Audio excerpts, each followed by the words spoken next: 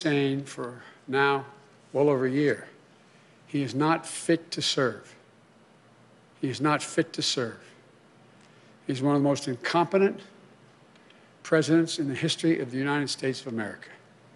And so the idea that I think he shouldn't be out of office yesterday is not the issue. The question is, what happens with 14 days left to go or 13 days left to go? And I think that what 81 million people stood up and said, it's time for him to go.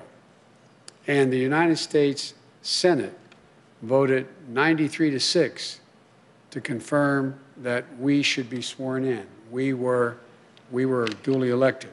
So I think it's important we get on with the business of getting him out of office. The quickest way that that will happen is us being sworn in on the 20th. What action happens before or after that is a judgment for the Congress to make, but that's what I am looking forward to, him leaving office. I was told that on the way up here, way over here, that he indicated he wasn't going to show up at the inauguration. One of the few things he and I have ever agreed on. It's a good thing I'm not showing up.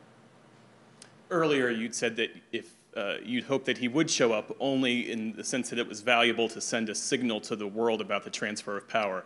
You've clearly changed your perspective on that. Because he has clearly demonstrated, he's exceeded even my worst notions about him.